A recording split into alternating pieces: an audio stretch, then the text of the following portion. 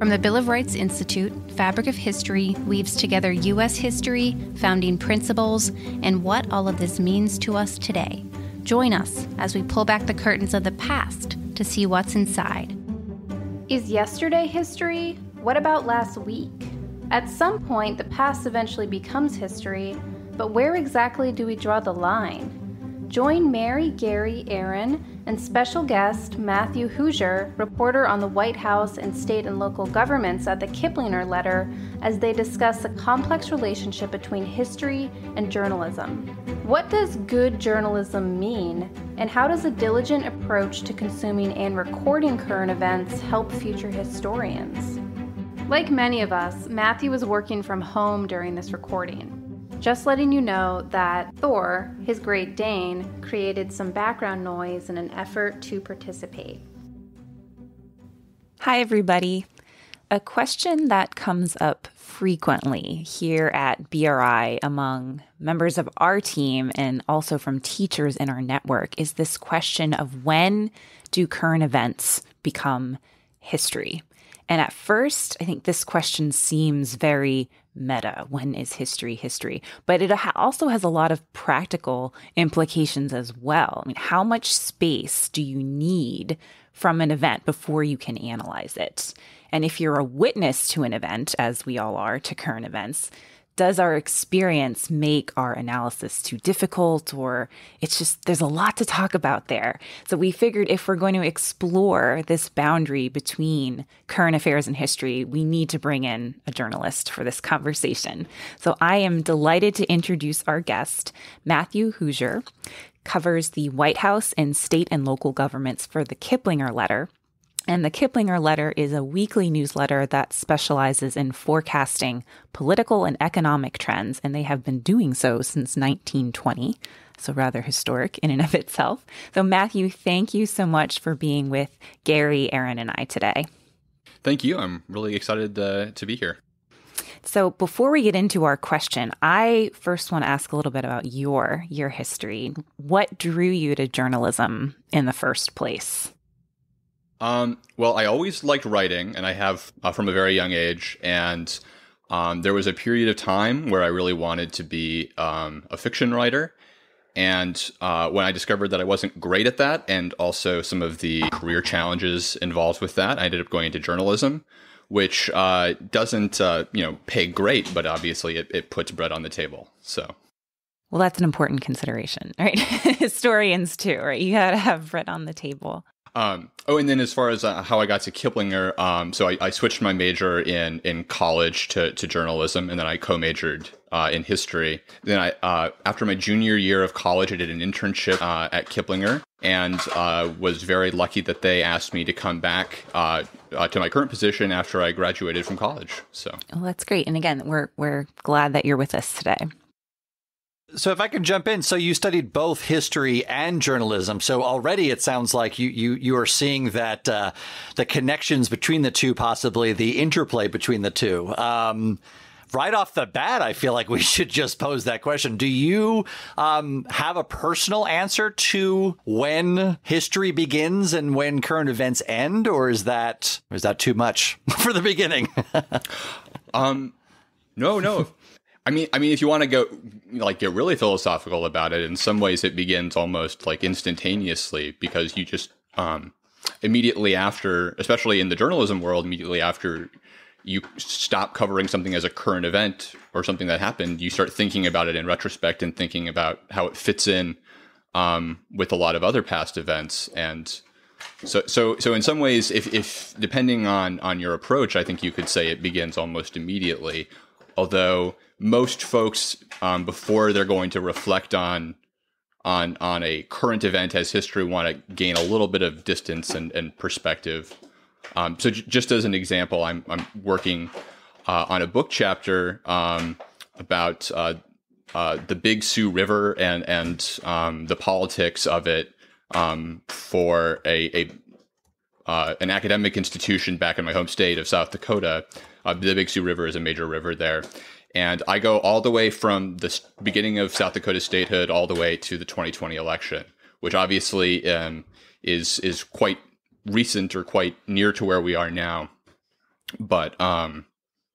there's been a few months, so I've been able to maybe get a little more perspective on it. That helps in my writing about it in that respect. So I'm curious then, if you're writing this chapter in a book and you're saying that months give you that perspective, would you say that a few months can pass and that's something that we would consider history? Or, because I mean, we'll dive into this conversation more, but I think there are just so many nuanced responses. Some say that it's an entire lifetime or generation that has to pass, and other people are like, we're living history. So where do you think that kind of quote unquote timeline lies? I guess I would subscribe more to, if I understand living history in the same way you do, I think I would subscribe more to that. Essentially, there are things that are happening to us now, or things that we're, like, as a journalist that I'm covering. But the minute that I start to consider it in the broader context of history, and that way it kind of becomes history, because it becomes kind of part of this timeline and a chain of events that you're thinking about. So yeah, I think that some of it depends on how you are considering the event. Can I follow up about that context and history and talking about, like, living through things? Because you're right. I mean, we are experiencing things every day. Are there observational skills that we can perhaps cultivate to become perhaps better observers of history as it's unfolding? That's a good question. It's sort of tough for me to say. I guess for me is being able to draw analogies, and I guess maybe just like the more history you read, the more tempted you are to draw comparisons between the present and the past. And I think that sort of starts that process of current events becoming history, and you start thinking I think, as I said before, when you start thinking in that broader context. So definitely. The ability, I guess, to draw analogies, I think, is a really big one. I like that idea of making analogies. I know a lot of our listeners are teachers, but even if you aren't a teacher of history, just having certain skills in your toolbox is so critical when you're thinking about the past, and also just sort of as a citizen of the United States, to be like a critical consumer of information. So I know that I know for me personally, I was never a professional journalist, but I did school newspapers ever since I was little and through college. And I always personally kind of see a lot of parallels of, who is it? What happened? When did this happen? So sort of the basic facts, but there's also the interpretive and the analytical piece of it as well. So maybe we can take a quick break and sort of dive into this idea of the skills and sort of these habits of mind that are needed to do quote unquote history and to do journalism. Hey, Fabric of History listener, learned anything new yet? At BRI, we have a lot more to share. Check out our YouTube channel in the description, where we dissect and discuss U.S. history and civics with experts and teachers. We update weekly and would love for you to join the conversation. And now, back to our podcast. We started our conversation with this big question, when is history history?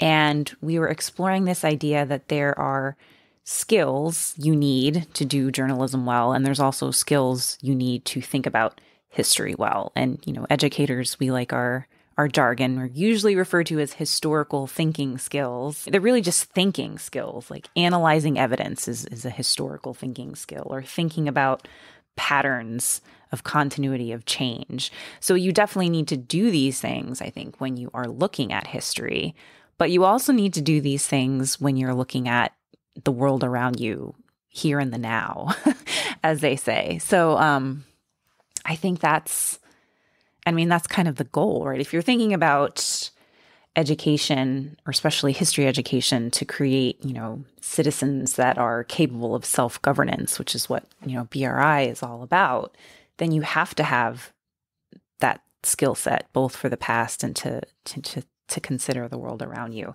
So I wanted to sort of move the conversation into, we started with this idea of distance, right? And is there a hard and fast amount of time that needs to, break up an event before we can really analyze it. But are there benefits to being a part of history, of living through history? Are there certainly I mean, for anything, there's pros and cons, but maybe we could consider thinking about the pros and cons of distance from an event versus the pros and cons of living through an event, if that makes sense. Yeah, I mean, I think the main pro of the distance is, I guess it gives you more of a bird's eye view of what's happening to a certain degree, and allows you to put aside certain biases or prejudices you might have had if you were living through a period of history, and hopefully, have better perspective and be able to balance, or be able to more clearly see the facts, as opposed to being blinded by your biases. By contrast, though, I mean, the con with the distance, and it's also a pro of being able to live through history, is you understand better what the main actors, what would be driving them, how they were feeling at the time, and ideally, it's possible to have some distance as an observer of the present as well, and be able to put aside some of your biases. And I think a lot of the best journalists really are very good at doing that. So I think it's very interesting to hear how a journalist does that. Maybe other people would argue differently, but I feel like people are very emotionally invested in things that are happening, whereas I think a lot of people argue that history suggests that we should be almost dispassionate about it, or not have that emotional connection.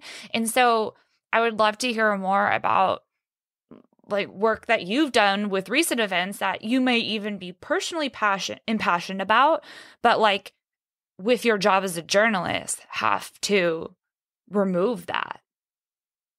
Sure. Yeah. So I do a lot of elections coverage as part of my job. And I've been at Kiplinger since 2016. So I've covered 2 presidential elections. The first, obviously, being the 2016 presidential election, which caught a lot of people off guard in Washington, including Kiplinger. We've been forecasting presidential elections since, I believe, 1924, and we've only gotten 2 wrong. 1948, which was the infamous Dewey defeats Truman. We know that image, yeah. Mm-hmm. Yep, everyone knows the image of Truman smiling with that newspaper headline. And then 2016, obviously, I think maybe I'm very proud to say that we ended up doing a lot better in our 2020 election prediction, and I would like to say part of that is that we did a lot more on the ground reporting.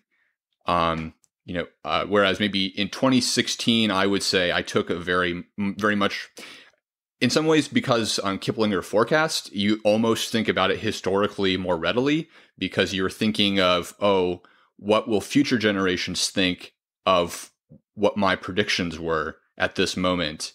And how will they look back at this forecast, and how will it fit historically? And in some ways, I took more of a historical, maybe a historian's mindset, and I kept more of a distance, in terms of just more engaging with poll numbers, and trying to be as dispassionate as possible. And maybe almost stay away from the passions that were fueling voters during that election. And that proved not to be a very good approach in the end, obviously, because we ended up getting that election wrong. Whereas in 2020, despite the pandemic, we were able, me and my colleague Sean Lingell were able to do a lot more on the ground reporting, talking to people, and really getting a better sense of how voters were feeling, on top of maybe the more hard facts about, who's up in the polls, who is ahead in fundraising data, things of that sort. So in some ways, it's roughly analogous, I guess, to, when you're doing history and you only have access to, certain like statistics and things like that give you kind of a rough sense or a very distant sense of what was happening at the time, like demographic data, census data, things like that, versus having or voting election results, past election results, which I've spent a lot of time with recently, versus being able to also have really good primary sources that really give you like diaries or things like that give you a good sense of what folks were feeling at the time, in addition to that hard data that you have that kind of gives you the framework for thinking about an event. So that brings a couple things to mind for me. So I love, one thing that came to mind as you were talking is that there's this balance between being subjective and objective. Like you said, with the 2016 election, it was more dispassionate, and you were looking at the polls, and that ended up not being successful in the forecast. But for 2020, you were still looking at the data, but you were also on the ground talking to people. So I think, like, if I had my teacher hat on, there is this balance between, you have to be objective, like you have to be able to talk about, events and the facts, but you have to have that human element. You have to like make history come alive, like all these silly things that, they sell off to teachers. But if you don't have that personal connection in some way, you often lose students or they're not interested. So it's interesting to hear you say that you had that balance when you said you did a much better job in 2020. The second thing I was wondering, can you elaborate a little bit on what you said when you said you were on the ground in 2020? What did that mean for you and your colleague in your reporting? Were you traveling around or? Yeah. So, I mean, the main thing, we actually went and spent a decent amount of time in states that we thought were going to be pivotal to deciding the election. So I spent time, for example, in North Carolina, Minnesota, Wisconsin. My colleague Sean spent even more time traveling on the road to places like Pennsylvania, Ohio, Florida. Yeah, and the goal was to basically just talk to as many people as possible and really get a better sense of just how voters were feeling. And I think this may be an obvious point to make, I guess, but people's political opinions are a lot more diverse than is ever reflected by polling data or in election results. Just because you have two major parties that people are voting for. But when you get right down to it and you talk to folks who might be voting Democratic, they might have a lot of views that would surprise you, and ditto people who are voting Republican. And so all those things are really important to take into account and help inform the predictions that you're trying to make about a political outcome. And about with people in history and the human element, people make history. And so in some ways, it's just sort of a folly to try to boil it down to a series of facts and statistics and stuff. Matt, did you ever find it difficult to be kind of reporting or gathering information? And if you're talking with people who I'm sure had a variety of different opinions and thoughts, did you ever find that difficult, or do you just feel like you're so strongly trained and kind of like what you're doing that you were able to listen to them objectively instead of subjectively? That's a good question. I think, everybody has biases, and I think in some ways it's almost impossible to totally remove those from the way you perceive the world. But in terms of, I felt because I was so focused, especially in 2020, about making sure I got the outcome right. I think that became the overarching goal in my mind, and I think it made it a lot easier to really step away from any sort of political opinions or whatever that I had, and just see people's opinions for what they were. Side note, I'm just going to try and frame that type of idea in my mind in any impassioned conversation that I have now.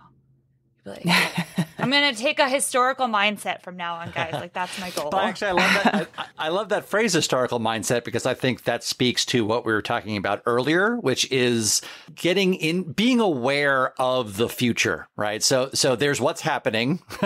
there's the distant past. And you mentioned earlier, Matt, when telling a story, you may have to go pretty far back to put it into context. An election's a good example. That's not out of the blue that an election happened. They happen every 4 years. There's a nice kind of continuity that happens there. But then to what Eryn's point, is this idea of getting into the mindset to know that future generations will be looking back on whatever we're recording. There's a phrase that gets kicked around, the idea of journalism and whatnot being the first draft of history, right? This, that there's an awareness that you are recording things that will be part of the historical record going forward. Can you tell us more about that mindset? I know that's a big question to ask, but any sort of insights into getting into that headspace that one is creating what we're calling a first draft of history? Just as in the way you need to read a lot in order to be a good writer, I think you need to know your history really well to think in a historical way.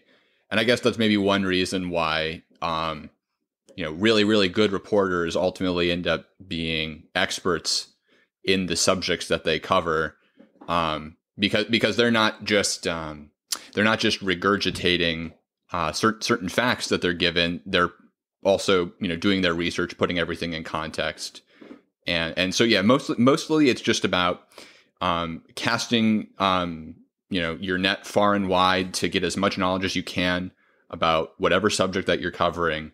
And then that will in turn put you on better footing in order to analyze the subject and have that historical mindset or have that objectivity and distance that you need. I think that makes a lot of sense. And it makes me appreciate how difficult good reporting and how difficult that is. But I think something that, as you're talking, something I'm thinking about is this idea of seeking truth. Like, I think Kiplinger, like, you forecast. So like you said, you make a call, Kiplinger makes a call that this person is going to win the election. So it's a little bit different than I think like reading, I don't know, the Washington Post or the New York Times or something like that.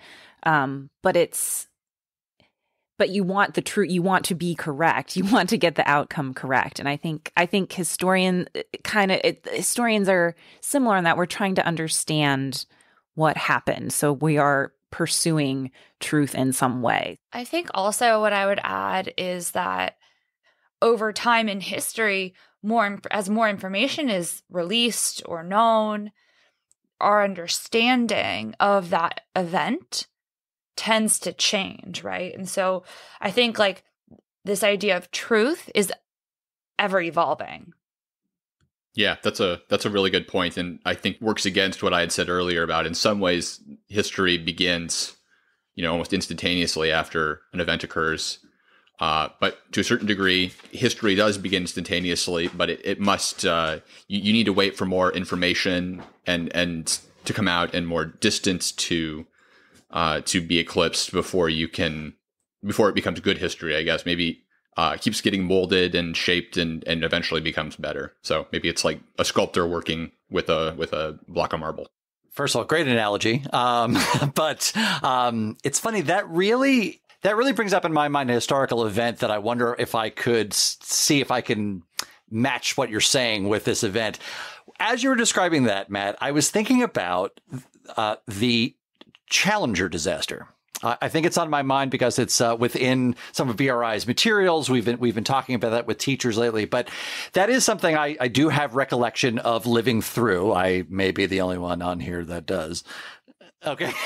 No, I remember it. And as you're saying, that was an interesting case of watching history lay out. There was something planned, right? It was not the first space mission. Something unexpected, which was terrible. On that day, there was a lot of people watching. on that day, it was unclear what happened until little by little later on, you got the story. Weeks, months later, it came into focus. Then as years passed, much more of what happened came into focus. And now it is part of history in a really important way because there's so many interpretations of what occurred. Not interpretations challenging what happened. What happened certainly happened, but understand the technology of it, understanding the communications of it, understanding President Reagan's speech and its position in history now and the role. And there's lots of ways of looking at that. That to me is an interesting example of, I think, what you're talking about there. Yeah, that's a great point. And it's sort of maybe what you described is a good example of how you have the who, what, where, when, the very, very basics, the DNA of history, and then how you build off of that over time as more information comes out and as you explore more perspectives of a particular event. I love that phrase that you use, the DNA of history. I think that's such a fabulous phrase. I would totally use that if I were still in the classroom.